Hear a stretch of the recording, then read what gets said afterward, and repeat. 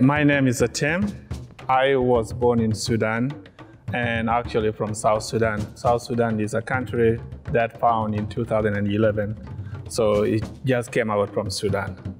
So in my identity is saying Sudanese, but I'm South Sudanese. I came to US in 2001 as a refugee from South Sudan, but I came from Kenya to US in 2001. I work for Department of Workforce Services, Refugee Services Office as a community program supervisor. So today I will do some of artwork showing some of my culture because that's what we always cheer. Like World Refugees Day, we used to dance and show our cultures to many people. So the other thing important when I'm doing my artwork is color. So colors are very important in my work. I speak through colors, and you can see from the other painting that I have.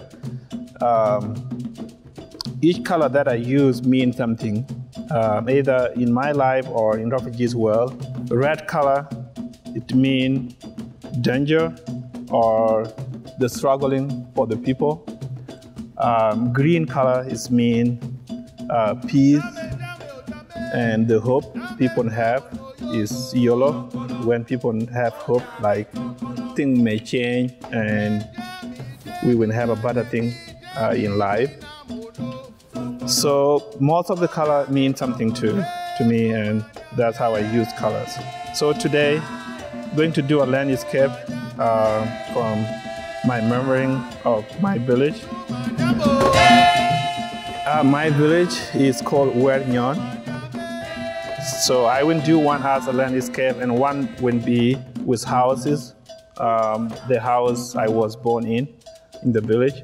But the first one will be a landscape with tree. And now our people were born, they have a very talent came with them, mostly doing decoration. Like if you go to their houses, you can see a lot of decoration, and this is a nature. That's what people used to do. So only few people would do painting. Back home, there were no, after people came to the refugees came, I think we start having a good number of people and start doing painting.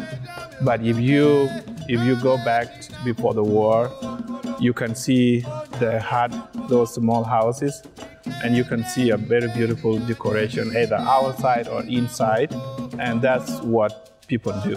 They use charcoal, they use hashes, they use many other things and then they mix it with water, and then like doing wall paint, yeah. So, and then they paint with different colors, yeah.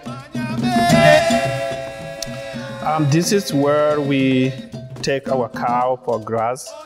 So it's just like a forest where the cow go and eat grass.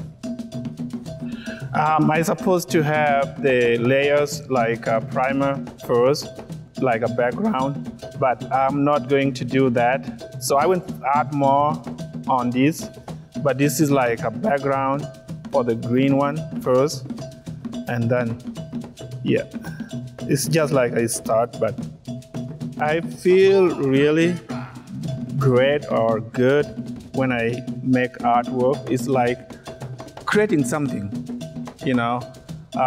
When you do a painting that people can see and say, wow. So that's always amazing me. And, you know, you feel good when you create something. You created using your time, your ideas, whatever come from your mind and do it, and you should feel proud of it. And that's how I look at it, yeah. So my artwork began when I was 14 years old. That was back in 1994 when I was in the refugees camp. It was a long history, something related to my personal life, and also something related to the conflict, the the conflict that led South Sudan to be a independent country from Sudan. So when I was in the refugees camp, there's a lot of bad memorying, and was traumatized by what happened during my struggle when I left the country, lost my parent and my relative and all these things. So it was not easy for me to get rid of them, all this memory in my mind. So it was like a dream back in 1994. One night I just had a dream, and just why I don't share this thing with other people. So the main thing being in the refugees camp, your hope always is like completing elementary school or primary school, how they call it. But you don't have a hope like going to high school or college.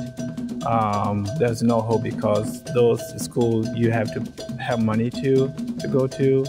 So my main thing was art is a simple language where you can communicate with other people. You don't need an education. It can speak by itself.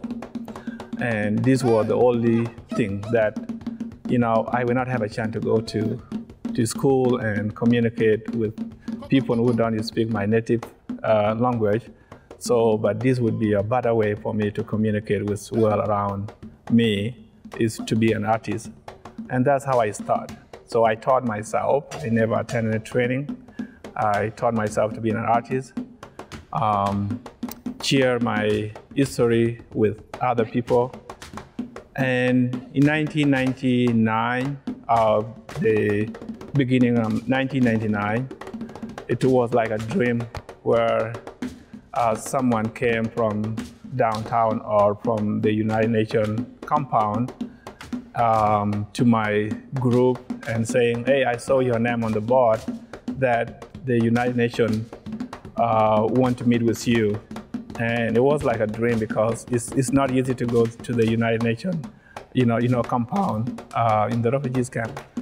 So yeah, next day I went there and they're saying, we've been seeing your artwork and we want you to help to work with us, and we will give you some special assignment that you can do. And that was like, wow, I didn't know that someone would even see my artwork because I'm been doing this somewhere in my house and nobody knows what I'm doing. So it turned out like they want me to educate migration attorneys who go to the refugees camp and interview refugees so that they can have a chance to come to the United States. So my main job is to use my artwork as a part of education, to educate them, let them see the struggling for refugees, and make the interview a little bit easy for them, because coming to the U.S., if you are born in the U.S., you don't see, but outside it's not easy to come to the U.S. So these migration attorneys are trained mostly to do anything possible to make sure that it's only few people have to get that chance to come to the U.S. So through the artwork that I use in the refugees camp, help a lot of people and make it easy for the interview to come to the U.S., especially the South Sudanese lost boy. So we end up having about 7,000 in the U.S. from 2001 to 2002 before September 11. And then when September 11 happened, that process was put on hold and up to now. Anyway, let's make it short, that's the world of art. So when I came here, I went to Solo Community College and I decided to do computer programming. And I say, I don't want to throw away this. I want to have a degree in art. So I decided to go to BYU and spend 4 years and have a degree of fine art, which helped me also to learn more about the unique part of art, which I don't have before because I taught myself. So being in the class, I will have that opportunity to do ceramic, sculpture, and many other medium that I can use, which I don't have a chance before because I need that. Yeah. So that's what I can tell you.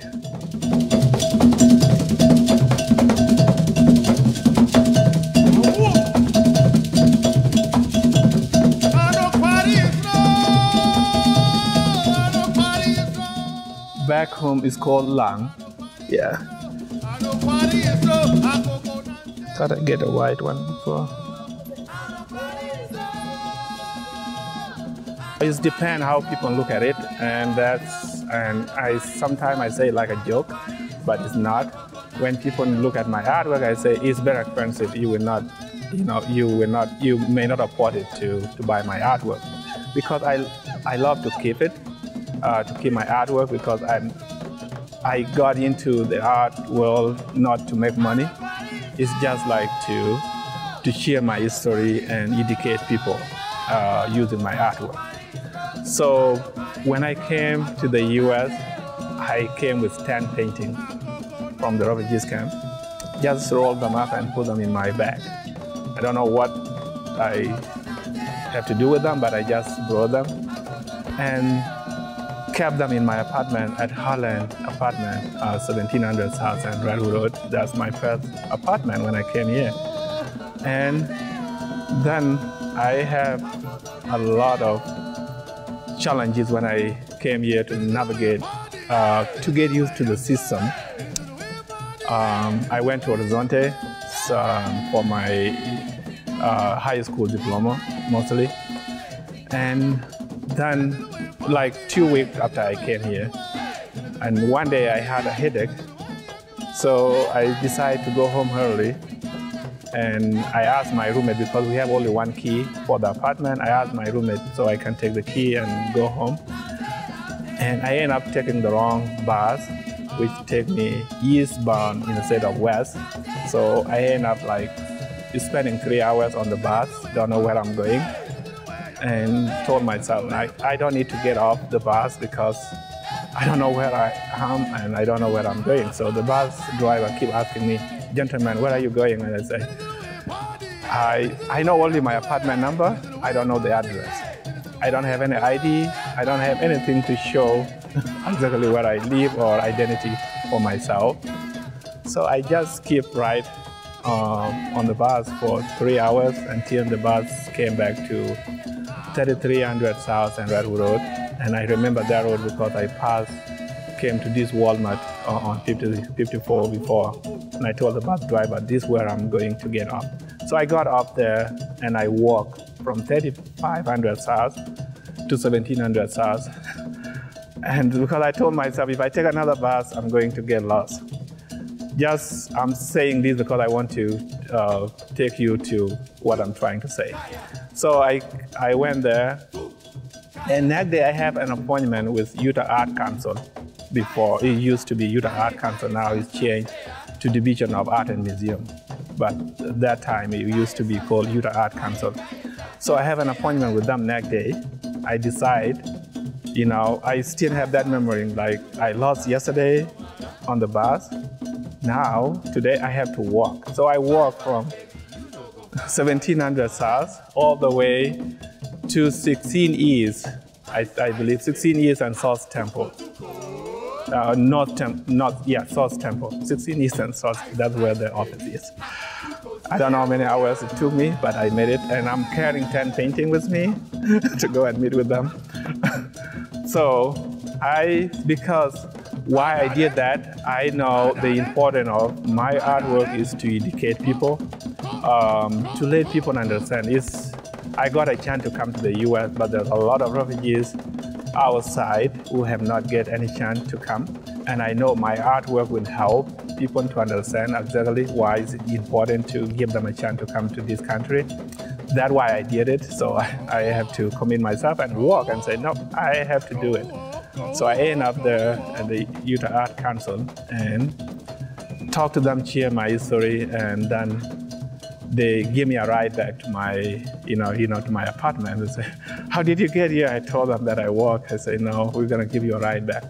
So, and then I have my art show, my first art show in 2001. To myself, I see art as a tool for building peace. It's a foundation. It's not like something that can bring peace, but it's a foundation. It's like a mirror, putting mirror in front of someone so people can see themselves. And that's why I don't sell my artwork, because with the hope that when South Sudan became more stabilized, because there's a war there, I have a hope of taking this art back to South Sudan and have a museum there, put them in the museum so people can see exactly the struggle of South Sudanese people, what people went through. And now I have over 40 paintings in Boston. And I resist, like, I don't want to sell them. I need to find a place in South Sudan to take them back and have a museum there. So we can educate the young generation. People who were born during the war, people who were born in Uganda or Kenya, they never know the struggle of South Sudanese people. Will have something to see when they grow up, something that they will remember, hey, this is what our parents went through, this is what our uncle and our relative went through. That's my hope. My title for all my artwork is Art for Building Peace. So people have a different choice what to do with art, but my art is to build peace. So this is a grazing area where we take our cow, as I mentioned. My background, we keep cow. That's like here in the US, you have money. So back home, if you have cow, people consider you rich than people who have money, because they value cow than money. So cow is everything to us. We use for dowry. We don't kill cow anyhow. We just kill them either for a look. In occasion, wedding occasion, or a ceremony, or any big thing. So that's, people take care of cow more than any other thing. And always they need to find a good grass. So they have to find a good grass and water. During summertime, people migrate with cow, take them like 3 hours, 4 hours, even one day walk away and make a camp over there near water so that the cow can get water and grass. So it's one very important thing, mostly. Yeah. And it's also connect to when I left the village, we were looking after cow when the government troop from the north started shooting us. We were actually in this field, and that's the time we just left and we never came back home. Actually, it was my family. I got a job at Harvard University, and I had to quit my job to move back to Utah, because my wife went there and looked at it and said, nope, it's not a place to live. So she moved back to Utah, and then I stuck there for 3 years. She came here in 2009. Yeah. I went back, a lot of South Sudanese went back to get married back home. Yeah. So, which I don't know if my kid will do that. It's only our generation. I think my kid, when saying this is ridiculous culture, so we're not going to take it. So they will do whatever they want.